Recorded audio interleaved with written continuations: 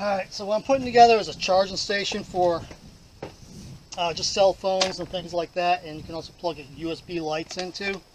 This is a 30-watt solar panel. Got a cheap battery, cheap charge controller, and these will be what's set up at the end of them to plug in two USB and a 12 volt. You can plug a fan. It's made for cars and RVs in there. And we'll put it all together, and I'm going to build a little stand that can be screwed right to a wall on there. So let's get at it. Alright, I'm going to be using this 1x10 as my little shelf unit, put everything together. First thing I'm going to do is cut off a bottom for the shelf. The battery is only 5 inches deep, 8 inches wide, so the bottom shelf, I'm just going to make it 6 inches. One here, one here. The battery will sit down in here. Charge control will go up there, and the outlets.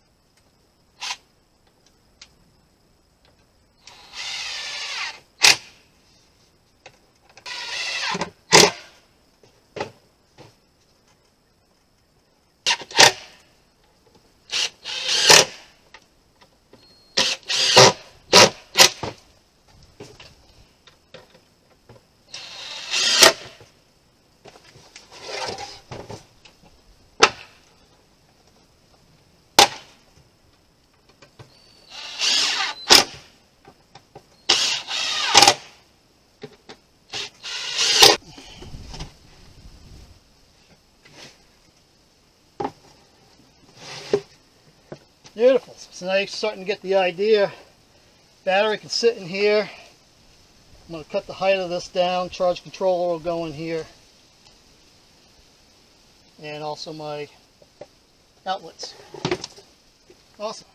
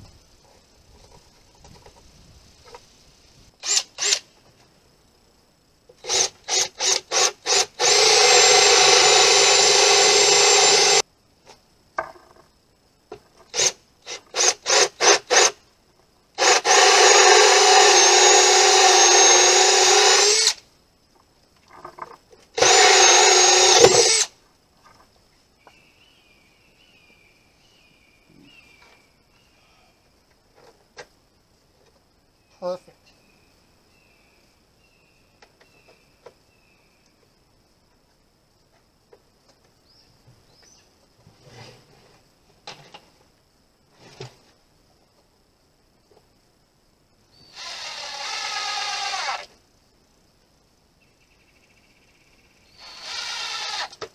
Alright, so the way this is going to work, so that sticks out the back there. So a battery will be in here, so I need to run wires through the back. They'll come up and off the battery, that'll come up to there. I can run all the wires in the back. So I just drill one hole here and one hole in the back of this. I can bring my charging wires right down, bring them out here for the battery, and from the battery, run it up to the back and connect to these guys.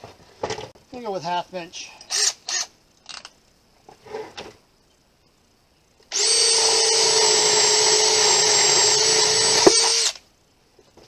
Not too bad. It's a, yeah, not really. Harbor Freight spade bit, because I have a nice spade bit set. I just don't know where the heck they are. So I'm then going to run one through here. Actually, I'm going to put it off. Yeah, I'm going to put it off to the side.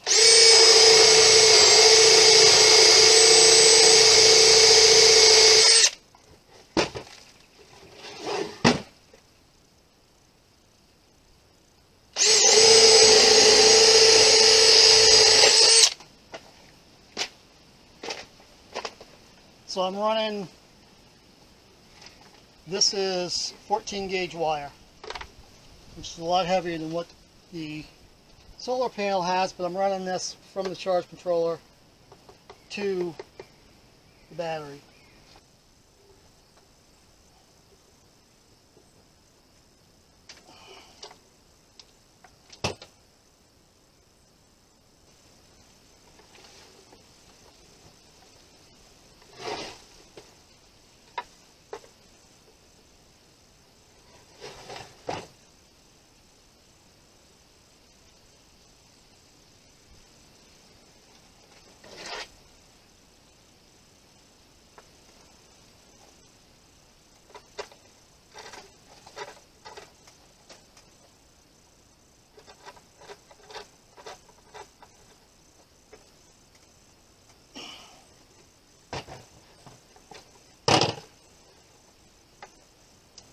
So for anybody who's interested in solar charge controls, if you haven't set one up, they are so easy to do.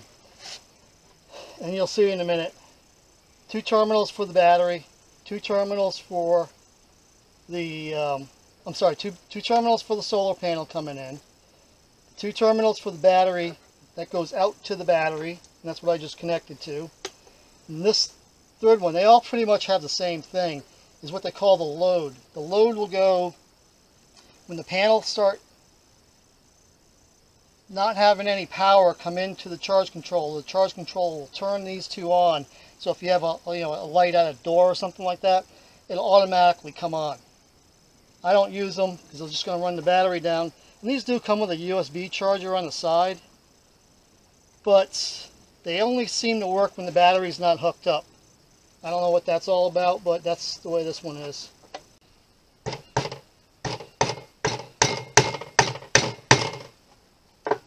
we go.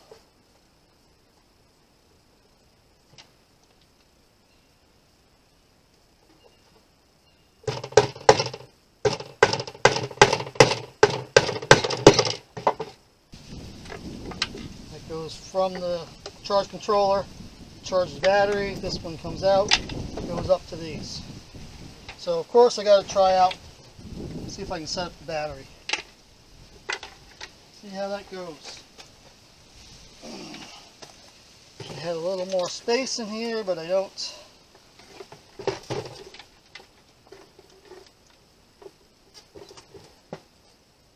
But that's pretty good like that. Alright, see if you can see that. So we got power from the battery that runs the charge controller. I don't have the solar panel hooked up, so it's just telling me what's going on in the battery, and I can check here. Solar panel, there's nothing coming into the, you can see there's 1.3 volts. That's what this is actually using from the battery. And it's telling me the battery's at 81%. And it's at 12.7 volts. And if I hold this,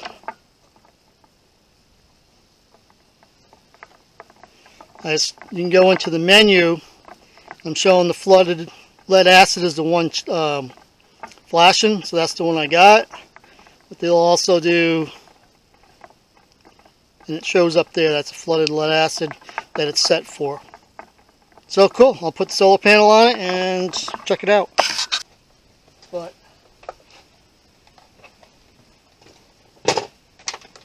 you get power there.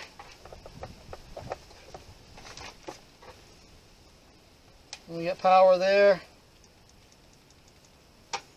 Full USB light. Now we can charge up phones. Use the lights. And like I said, I'm not painting this or staining it or doing anything. It's just a rough thing. So I went ahead and put my little 30-watt panel out there.